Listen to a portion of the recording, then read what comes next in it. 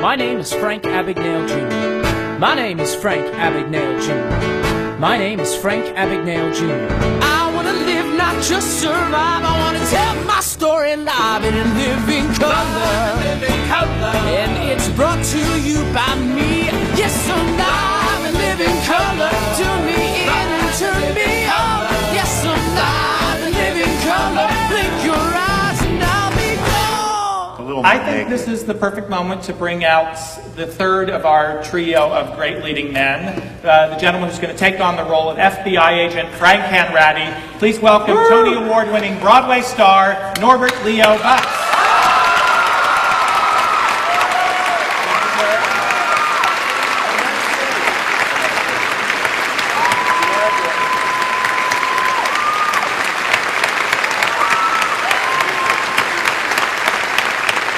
So, Norbert, let's chat a minute before you sing. I get to sit with the artists. Sit, exactly. Share a stool there.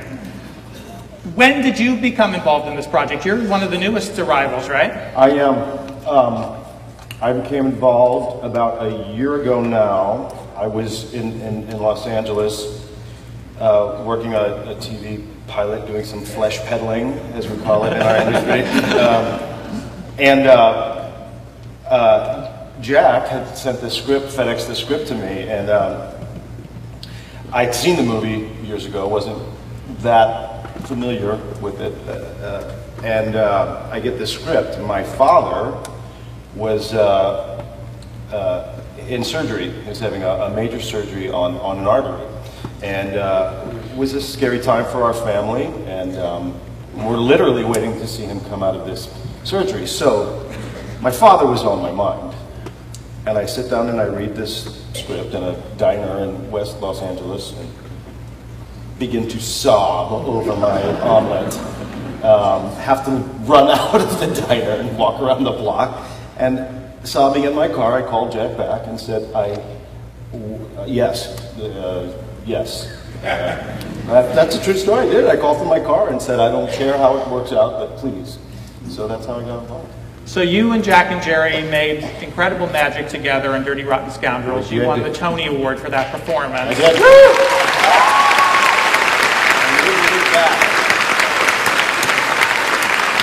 Can you believe that shit? What was it about that experience that created that kind of thing, and what is it about working with these two gentlemen that inspires you so? Well, like a brilliant source material, funny writers, and another dream cast. I was telling Jack yesterday, or at his birthday party last week, I remember when Elaine Stritch accepted her Tony Award for At Liberty, and she had collaborated with George Wolfe on that, and she said, you know, if you don't have a director, it's not worth getting up in the morning.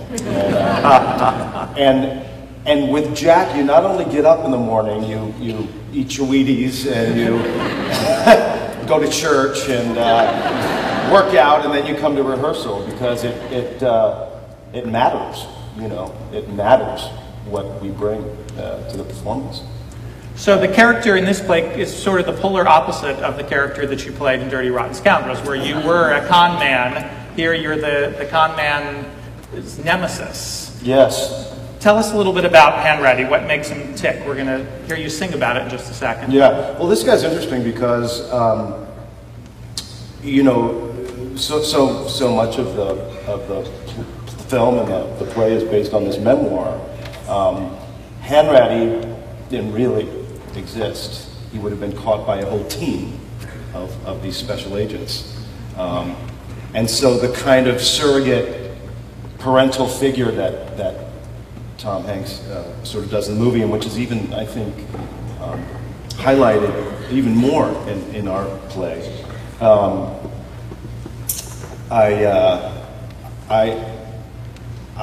find that I find that relationship incredibly moving.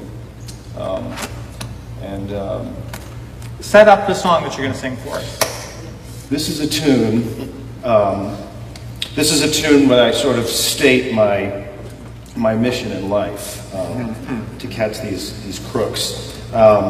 Takes place in the basement of a FBI office. I'm going to use my script, not because I don't have it not memorized. It is only the first day of rehearsal. Because, unlike Mr. Wopat, if you enjoy that sort of brilliant kind of performance, I'm going to use my script. Because I'm an actor. And I'm still mining the text. And The Mr. subtleties. And Mr. O'Brien is going to participate as well, is that correct? Never mind. All right. Now this is what I like.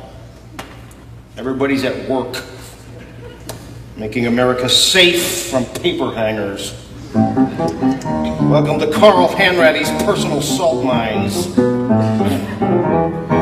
No shiny suits, no fancy cars, no open tabs at uptown bars. Don't press the flesh with movie stars, it's not my cup of tea. No charge accounts at fancy stores, my name won't open any doors. No day off since the Punic Wars, but that's alright with me. Cause here I am to save the day. You never know it from my goddamn pay. My name won't ring a bell to you. At least I know I'm good at what I do. If you're looking for car chases, big shootouts, and women who look like Angie Dickinson, you're going to be sadly disappointed. No penthouse view on ice cologne, no Playboy bunnies on my phone. With centerfolds, I'm home alone, just me, myself, and I. And then I wake and turn the lock, I hit the road and punch the clock. A mother sheep among the flock to lead the battle cry.